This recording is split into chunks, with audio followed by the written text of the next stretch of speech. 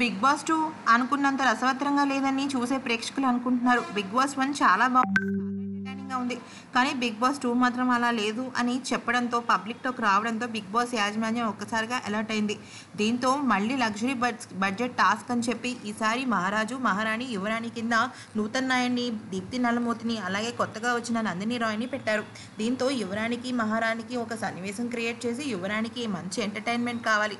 అలాగే మన house mates అందరూ గ్రామస్తులుగా మారి ఎంటర్‌టైన్ చేయండి అని బిగ్ బాస్ చెప్పారు.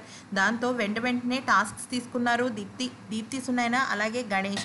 వీళ్ళిద్దరి టాస్క్ ఏంటంటే బురదలో దొర్లుకుంటూ వెళ్ళి రోజెస్ని కట్ చేసి ఎవరు ఎక్కువైతే యువరానికి రోజెస్ ఇస్తారో వాళ్ళే విన్నర్. ఆ టాస్క్లో మన గణేష్ గెలిచి మహారాజా టీంలో సభ్యత్వం పొందాడు. ఇక ఆ తర్వాత టాస్క్తో సంబంధం లేకుండా శ్యామల అలాగే రోల్డిడ్డ కబడ్డీ ఆటతో చక్కగా అందరినీ మెప్పించి నవ్వించారు.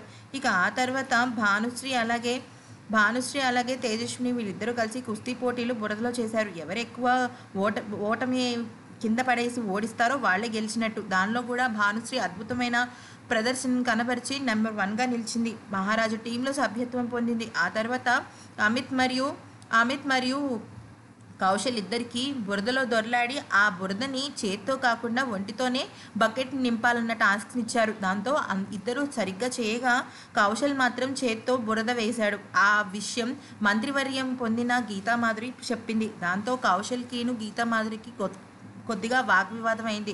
ఇది ఆటలా లేదు, జెన్యున్గా లేదు అని కౌశల్ మాట్లాడడంతో చూసే మిగతా హౌస్ మేట్స్ అందరూ ఇది స్పోర్టివ్గా లేదు, కౌశల్ ఇలా ప్రవర్తించి ఉండకూడదు, అమిత్ చాలా చక్కగా చేశాడు, అలాగే కౌశల్ కూడా, కానీ చేత్తో వేశాడన్న చిన్న పొరపాటు వల్ల అలా అయింది, దీనికి పెద్ద ఇష్యూ చేస్తున్నాడని మిగతా గ్రూప్ మెంబర్స్ టీం మెంబర్స్ అన్నారు.